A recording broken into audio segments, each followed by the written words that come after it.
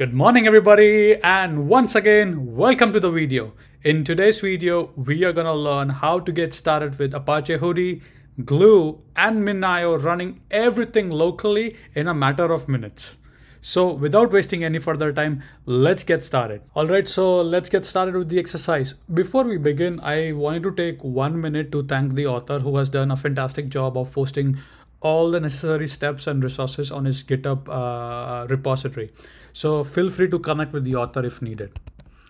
All right, so head over to your IntelliJ, VS Code, or whatever code editor you're using, and let's create a folder called Learn, HUDI, MINIO, Glue. So I'm gonna copy this command and create a directory. After that, I would cd into that directory. And then we have to clone the repository. So we're gonna issue a command called git clone and followed by the URL. So I'm gonna do that. And here you can see the repository has been cloned. Now we'll head over inside the folder HUDI and Glue locally. So, okay, so now I'm inside the folder. Now let's review the project files. So you should have a Docker Compose file over here.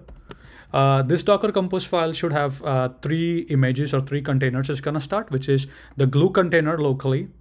Then it would have a MINIO container, and then you have an AWS CLI container.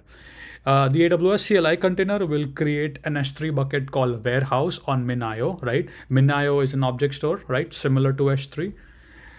This one right here will start the MINIO, and this one right here will start the Glue container. All right, so now all you have to do is you can say docker compose up -- build -d. This will start all the containers running locally, and these containers are about 2 to 3 gigabytes. So depending upon your internet speed, it could take about 15 to 30 minutes. Okay. So now I have these containers running locally. Now I'll open up a new tab over here, and I can head over to localhost 8888. This should spin up my Jupyter lab, and you should have a IPython notebook called HUDI evaluation.ipnw. Again, it's a Jupyter notebook, right? Now head over to localhost 9001. This should show you a beautiful MINIO UI over here. The username is gonna be MINIO admin, and the password is gonna be MINIO admin. Login. And here you should see an S3 bucket called warehouse. Click on that, and there you should see a folder called raw, and there is some sample data set that you can use to play with. All right, so hopefully that made sense. Now double click on this IPython notebook. Okay, now let's perform the lab. Okay, so over here we are configuring the Spark session. So I'm gonna execute this particular cell. After that, we have to set certain variables. So I'm setting AWS access, secret key. Then we are setting S3A endpoint to our MINIO endpoint over here, which is HTTP MINIO:9000, right? So I would execute this particular cell. Great, that's great. Now we are gonna read the data as a Spark data frame object. Again, our data is inside the bucket called warehouse, inside the folder raw. So I'm just gonna say show instead, and I'm gonna run the cell. And this should show me a nice, PySpark data frame object. As you can see, we have an ID, we have a type, we have a created at, we have documents, payer, and the amount. Okay. Now this is a Python function which will build the HUDI settings. As you can see, based on the parameter, the job of this function is to simply build the HUDI settings. So what we'll do is over here, we're gonna say database name as gold, table name as transaction, and this is the path where I wanna create my gold transactional data lake, right, from the raw. And here I am passing in bunch of parameters, which will basically create my HUDI configurations, okay? So for example, the database name is gonna be gold, the table name is gonna be transaction, record key is basically your primary key. I'm using an ID. For dedo purposes, I'm also using ID. The author has chosen ID. Table type is gonna be merge on read. Partition field, I wanna partition my data by documents. So again, in the PySpark data frame, you have a column called document. That's how I wanna partition it, right? So going back down. All right, now bunch of flags here. We have enable partition set to true, enable cleaner set to true. Hive sync is set to false. Index type is going to be Bloom. Clustering column is going to be default, which means we are not using clustering for this exercise. So what I will do is I'll execute this cell. And again, as you can see, we got some output. This is the HUDI settings, right? Now we will write the data into our MINIO bucket. So we're going to say data frame, top df dot write dot format as HUDI. And we are going to basically perform an overwrite over here. Okay. So I will execute this cell and I should be seeing 5 records on my MinIO. Again, I do not have a folder called gold, but after I run this the cell, I should be seeing a gold folder. So if I go back, if I come here, as you can see, I see a gold folder. I see a folder called transactions, and then I see my HUDI metadata, and I see my partitions, and inside partition, I have my base or parquet file. Great.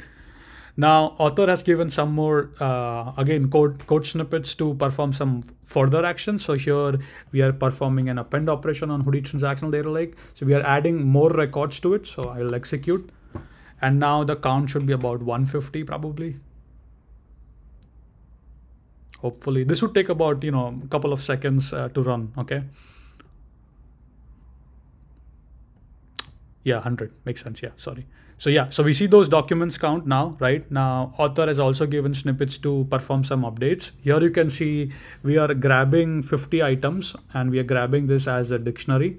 And then we are adding, this amount of money to all the particular 50 items, right? And then we are performing, an update on a HUDI transactional data lake. So if I quickly change this to show instead. Oops, I need to execute this first. And here you can see we were able to add that amount, right? And now we are going to simply perform an update on HUDI transactional data lake, as you can see. And then we are reading the data from HUDI transactional data lake for that particular document. And as you can see, the amount has been now changed, right? Similarly, you can perform a delete operation. Author has given the snippet for that as well.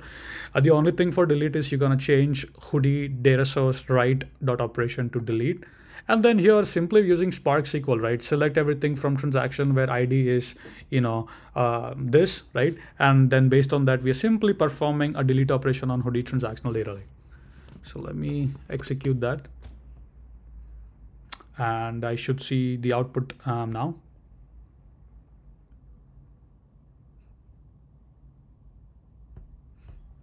And yep, works fine. So again, feel free to clone the repository. Feel free to try these things out. This repository makes local development much easy, right? If somebody wants to try these out, somebody wants to try the POC, all you gotta do is simply clone the repository, do docker compose up -- build -d, which will start all the containers running locally, and then you can start writing code, start working with MinIO, start working with HUDI, Glue, etc. So hopefully you guys have enjoyed the video. If you did enjoy the video, make sure to like, subscribe, and if you have any further questions, please list your question in the comment section, and I would be more than happy to answer that. With that being said, keep smiling, keep programming, and I'll see you in the upcoming next video. Goodbye, guys.